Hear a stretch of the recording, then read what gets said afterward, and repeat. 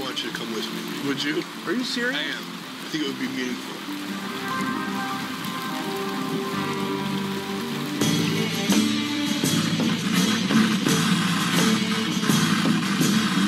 You people are listening to me right now because less than 3% of you people read books.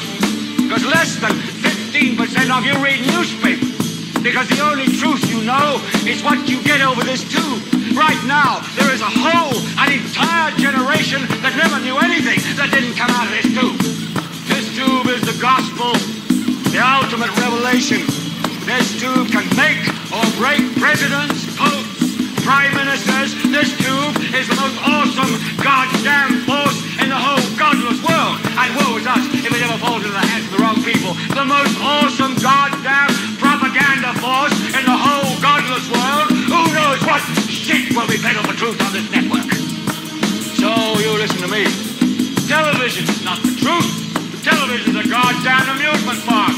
Television is a circus, a carnival, a traveling troupe of acrobats, storytellers, dancers, singers, jugglers, sideshow freaks, lion tamers, and football players. We're in the boredom-killing business.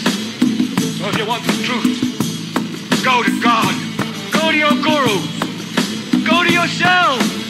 Because that's the only place you're ever going to find any real truth. You're never going to get any truth from us.